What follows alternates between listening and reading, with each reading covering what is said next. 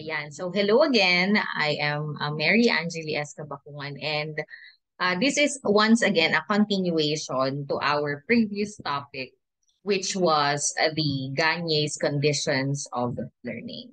Okay, so again, sa conditions of learning ni Gagne, there are 9 events, and there are also 5 categories of learning. So again, the importance of the conditions of learning of Gagne is to help us or to assist us teachers in designing instructions when we are planning for our lessons. Okay, so now, let's now look at the idea naman of Ausubel. Yeah. So allow me to share my screen.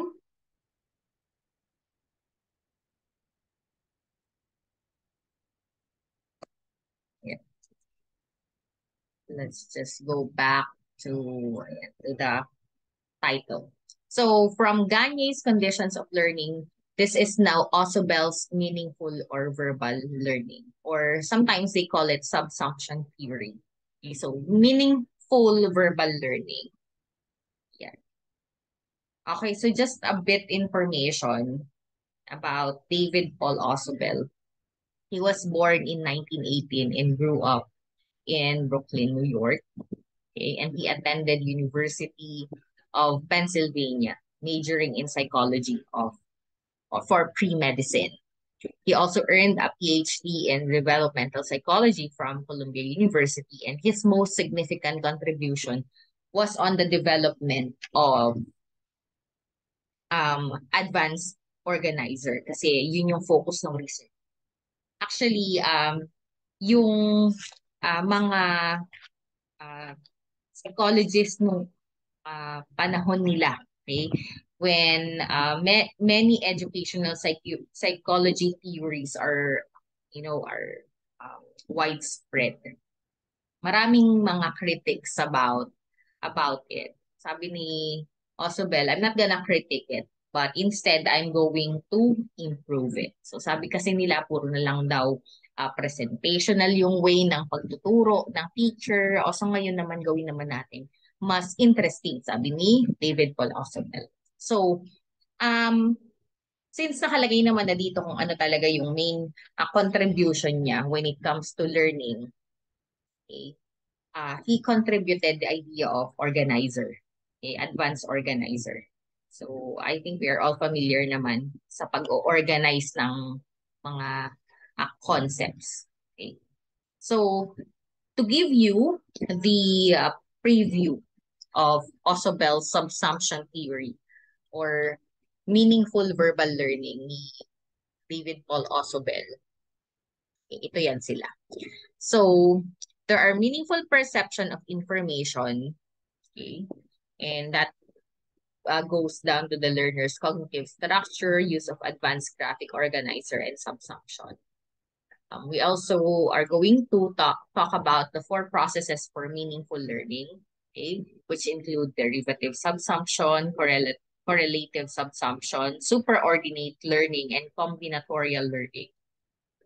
And lastly, for advanced organizers, we are going to look at the expository, narrative, scheming, and graphic organizers. So ano ba yung focus ni Ausubel sa kanyang theory of subsumption? So important factors influencing learning according to him are quantity, yung dami, how much you can actually gain or acquire, clarity, gaano siya clear, okay? Gaano siya kaliwanag para sa isang estudyante o para sa isang learner. And of course, organization of the learner's present knowledge. How you are actually um, organizing or paano mo siya isinisinop sa iyong isip. Okay? So, let's talk more about the cognitive structure. Okay? Pag sinabi natin cognitive structure, it's just like yung Piaget's schema. Ganon. So, it includes facts, concepts, propositions, raw perceptual data, and theories. Right? So, moving forward, So meaningful learning takes place when an idea to be learned is related to some sensible way to ideas that the learner already possess. Sabi natin, di ba, na tututo tayo kapag yung isang idea o yung isang konsepto ay sa tingin natin merong relevance sa atin. Ba? Hindi mo naman masyadong pinagpapapansin kapag hindi ka naman masyadong nakaka-relate o hindi kailangan sa'yo. So for example, ngayon, you're majoring in education. So, ang iyong course is nasa education. So, of course, lahat ng courses about education, yun lang yung may idea ka. You do not care about engineering. Pero okay lang din naman. But your focus is more on kung saan yung focus mo ngayong kolehiyo ka. Another, before new material can be presented effectively, the student's cognitive structure must be strengthened. Yan. That's why we have the idea of rehearsal. Kailangan dapat kapag may review tayo, alam nyo kung ano yung mga tinatalakay natin. When we talk about Piaget, alam mo cognitive development siya. Yan. So it's all about schema. Yung ganun, mas matatag sana yung pundasyon para kapag sinabi yung ganitong konsepto, alam mo na agad. Diba? When we talk about modeling, alam mong si Bandura yan. Okay? Moving on, we have advanced organizer. So, pag sinabing advanced organizer, Ausubel yan. Okay? So, Ausubel. So, the way to strengthen students' cognitive structure is by doing advanced organizers, sabi ni Ausubel. Because this will allow students to already have a bird's eye. Kasi di ba kapag merong image na gagawa yung isang estudyante o yung isang learner, okay, you can actually see yung mga sanga-sanga nung concept. Diba? You can break down ideas, you can break down theories, you can break down information, okay, by analyzing ano ba yung general idea nitong topic na. Okay? So yun yung idea ni Ausubel. So advanced organizers or subsumption, okay, the term subsumption is Ausubel. So pag narinig nyo na yung salitang subsumption, Ausubel to. Meaningful verbal learning theory or subsumption. Pag sinabi nating subsumption, this is daw the process by which new material is related to relevant ideas in the existing cognitive structure. So paano siya naging related? Okay? Paano siya relevant or paano siya significant dun sa cognitive structure na nabuo? So it's a process. So that's subsumption. Okay? And there are 4 processes for meaningful learning, such as derivative subsumption, correlative subsumption, superordinate learning, and combinatorial learning. So let's first look at derivative subsumption. Okay, ano nga ba ang derivative subsumption? So when we talk about derivative subsumption, this describes a situation in which the new information you learn is an example of a concept that you have already learned. Okay, so more on paano mo siya i-connect dun sa previous knowledge or prior knowledge mo. May pagkakahawig siya doon kay Piaget. Kasi kay Piaget, parang yung higher order of thinking habang tumatanda ang isang bata, parang lumalawak din yung pangunawa niya. So example ng derivative subsumption is like this. So for example daw, you have already acquired the basic concept of a bird. Okay? Yung bird na ibon ha. Hindi yung kung ano man na iniisip mo. Okay? So bird, the animal bird, the one that flies. So you know that a bird has feathers, okay, beak, and lay eggs. Alam mo na ito ay hindi mammal. Okay? So bird, okay, lumilipad po na bird, ano, malisyoso. Now you learn about a kind of bird that you have never seen before. So for example, ang alam mo lang na bird dati ay eagle o kaya maya. Now, you are introduced to a different type of bird by your teacher. You know, guys, I will introduce you. This kind of bird is like this and like that. Yan. So let's say a blue jay that conforms to your previous knowledge. Ganun nga daw. So ito is derivative subsumption. So from your previous learning, lumawak yung kaalaman mo, kaisipan mo about a specific or a general knowledge or concept. Next, correlative subsumption. So, correlate. So, ibig sabihin yan is ano yung connection. No? So, palalawakin. So, it enriches the higher level concept. Example daw is, you see a new kind of bird that has already, that has a really big body and long, strong legs. So, it doesn't fly, but it can run fast. Nasa category pa rin siya ng bird. Kasi dati, ang idea mo about bird is lumilipad. Ngayon, sa correlative subsumption is that merong exemption. So, hindi pala lahat ng bird lumilipad. Oo nga naman, di ba? Hindi lahat ng bird lumilipad at maaaring mas malawak na yung kaalaman mo about bird ngayon kasi hindi naman lahat ng bird lumilipad, hindi lahat ng bird may backpack, o di ba? So, at this time, you now know that a bird that has a big body and strong legs and it does not fly but can run fast is what type of bird? Ayan. So, tama. So you may now include your concept of an ostrich to your previous concept of what bird is. Noon. Okay, next. Superordinate learning. So superordinate learning naman is that you already knew a lot of examples of the concept but did not know the concept itself until it was taught. Okay, so ngayon kailangan mo ng other person kasi hindi kaya ng sariling pangunawa. So you need to have a teacher or someone who can teach you better or for you to realize na, ito pala yan. Ano ba yung example daw nito? So a child was well acquainted with banana, mango, guava, etc. So basically, these are all prutas, fruits. But the child did not know until she was taught that these were all examples of fruits. So dati yung bata, iiwanan lang sa lamesa ng nanay. Okay? Laging merong mga prutas sa lamesa. Okay? So ngayon, yung bata, na-condition siya na every time na pupunta siya sa mesa is meron siyang kakainin. Pero, kumakain lang siya. He doesn't really care. Ano ba yon? Okay? So, nung nagkaroon ng pagkakataon, si mother, for example, or the caregiver, okay, you know what? These are all kinds of fruits. So, ganun. So, that's super ordinate learning. Ngayon, alam na nung bata, lahat pala ng ideas na sinasabi sa akin, it is about ganito. O sa lahat pala ng lahat pala nung nandoon sa lamesa namin ay prutas. Ganun pala yun. And as you go further, as you go through your higher learning, diba, tsaka mo lang na-realize na lahat pala ng pinag-usapan about ganito. Kapag pala pinag-usapan natin ang addition, multiplication, division, math pala yung tinutukoy natin doon.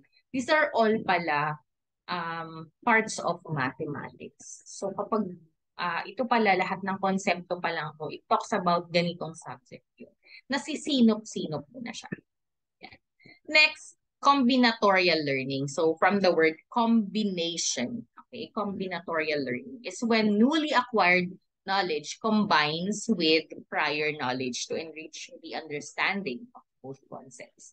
So for example, to teach someone about how plants breathe, you might relate it to previously acquired knowledge of human respiration. So for example, para siyang may analogy, ba?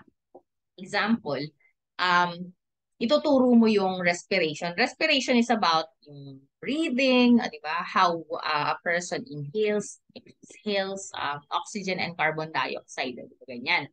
So, itinuro sa'yo yung konsepto ng respiration sa tao. Ngayon, if you're going to introduce respiration sa halaman, i-relate mo siya ngayon doon sa kung paano ang proseso ng respiration sa tao.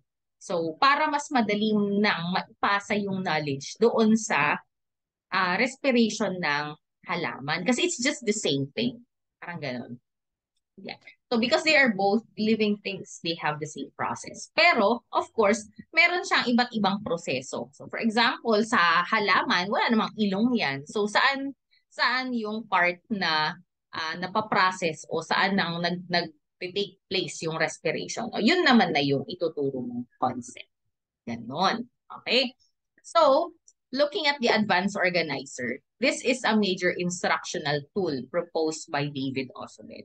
So, Kapag meron tayong mga teachers na ang mas gusto is, concept mapping, conceptual design, yung framework, yan. Ang idea niyan, ang proponent niyan ay si David Paul Ausubel. Okay? Kasi mas maganda nga namang tingnan, yung picture, visual imagery. Pag nandun na lahat ng concepts, kahit hindi ka na magbasa, kahit hindi ka na maglagay ng detalye, nagigets mo na. Kasi may mga kapupunta-puntahan na yung main idea. So what are the benefits of advanced organizer according to Ausubel? Of course, first is you will find it easier to connect new information with what you already know about the topic. And another, you can readily see how concept in a certain topic is related to each other. Mas madali siyang tingnan, di ba? Kapag nagtitingin ka ng graphic organizer or cognitive map, for example, nakikita mo kung ano yung iikutan ng topic natin ngayon. Okay? So what are the types of advanced organizers? Number one is expository. Pag sinabing expository, so expose, you describe the new content. Narrative, narration. So it presents the new information in the form of a story to students. So mga form of story, mga pakwento-kwento, ganyan, that's narrative. Skimming is done by looking over the new material to gain a basic overview. Okay? Skimming. So, new material to gain a basic overview. And then graphic organizer, visuals to set up or outline the new information. And this may include pictographs, descriptive patterns, concept patterns, and concept maps. So, ito yung pinaka-highlight ng tool na proposed ni David Ausubel. So, graphic organizer, usually ginagamit ito as instructional materials ng teachers. Okay? Para mas maipakita ng mas madali dun sa bata. Okay, yung topic. So, let me give you an example. For example of a pictograph. Ayan. So, pictograph, sa halip na ikwento in a narrative form, di ba? Ikukwento mo, no? There are types of like this, like that, ayan, sa isang bakery. Ganyan. Mas magandang ipakita mo siya sa pictograph. Okay? So, there are, of course, different types here ng pagkain. Diba? Also, for example, types ng donut. Diba? Or ano bang tawag dito? These are the pamimilian, your options. Diba? So, ano ba yung mga naka-prepared natin sa mga different types ng donuts? So, we have the sprinkled, custard, original chocolate frosting, and jelly. Okay? So, and we have here yung number of donuts. Yan. So, kapag isang ring daw, it is equivalent to 2 donuts. At mas madali nga naman siya maipakita. Yan. So in this way, integrated na yung selections, ano ba yung mga different types ng donuts, tapos kung ilan, 'di ba? Nang hindi masyadong information overload. Kasi kapag pinakitaan mo yung estudyante o yung learner ng word problem, mas mahirap siyang unawain. Pero kapag naka-pictograph siya, mas madali siyang maunawaan, 'di ba? And yung may legend ka dyan na kapag isang buong donut, it means there are 2. So, ang count mo per donut dyan is 2. Di kapag ilalagay na natin siya sa numerical value, so madali na siya mailalat. Okay? And then you will have of course, the problem. So, how many jellies, for example? Non.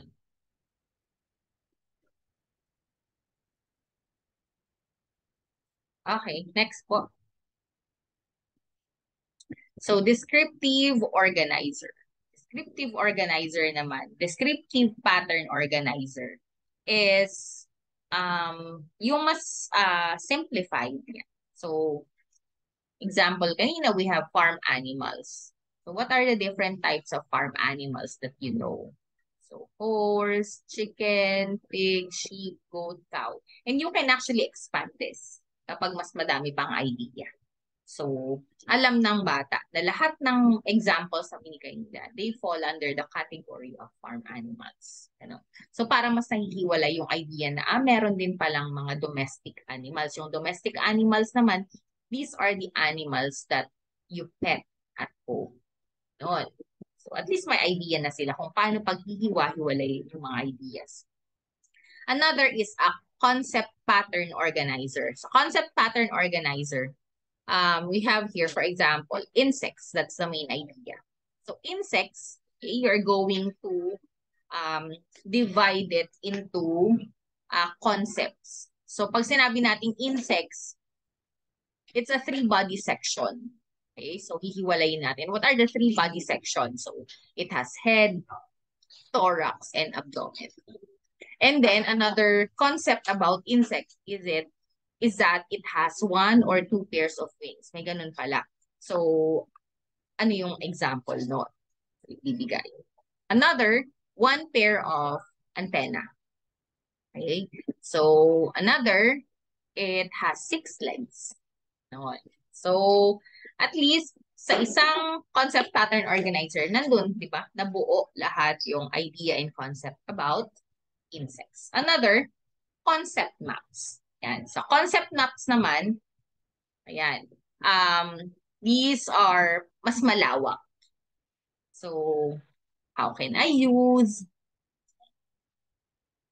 And lahat ng mga possible ideas that talks about the main idea is mailalagay natin.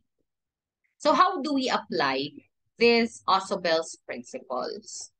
So the most general ideas of a subject should be presented first and then progressively differentiated in terms of detail and specificity.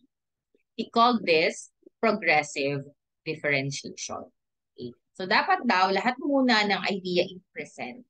Okay? Kapag maliwanag na, and then that's the time that we can differentiate them.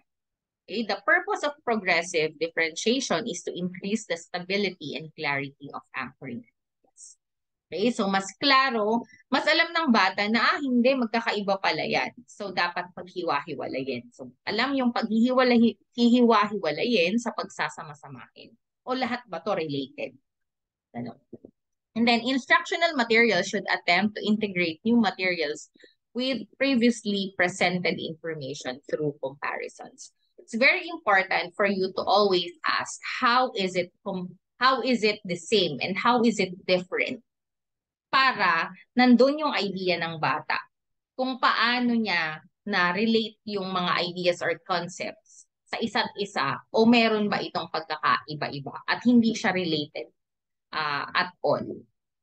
So that's actually higher order thinking na napapractice natin yung pag-iisip ng mas malalim, mas rational, mas logical ang isang learner. So, just to sum up what we have talked about, Ausubel's meaningful verbal learning or subsumption theory. So, it's more about visual imagery.